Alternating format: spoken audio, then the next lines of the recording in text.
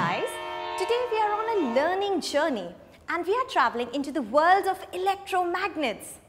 Our journey begins at the station called Sudden Discovery. This is because the electromagnet was discovered almost accidentally by Ørsted in the early 19th century. Ørsted had wound a long copper wire around an iron rod. He called it a coil. When he connected this coil to a battery, it caused the needle of the compass to move, just like a magnet. Clearly, the coil acquired magnetic properties when the current was flowing through it, and hence it was called an electromagnet.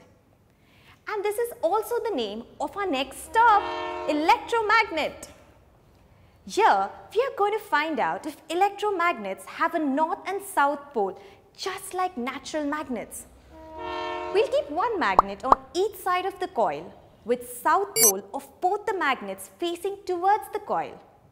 As the current flows, one magnet is attracted and the other magnet is repelled. The end where the attraction is observed is the north pole of the electromagnet and the other is south pole. This means that the magnetic poles of an electromagnet depend on the direction of the current in the coil.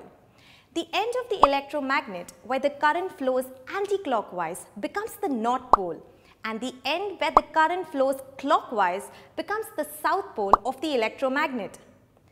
The magnetic field of an electromagnet can be increased either by increasing the number of turns of the coil or by passing a strong current through the coil, or both. We are now reaching our last stop of the train called World of Electromagnets. This very train we are traveling in works on the principles of electromagnets. This train uses two sets of electromagnets. One set causes repulsion between the wheels of the train and the track and pushes the train above the track, while the other set is used to move the floating train ahead at a great speed. Since the two surfaces don't touch each other, there is no friction and the train can travel at high speeds. Apart from this, magnetic cranes in scrapyards turn on the powerful magnet to lift tons of metal. Then they turn it off to drop the scrap.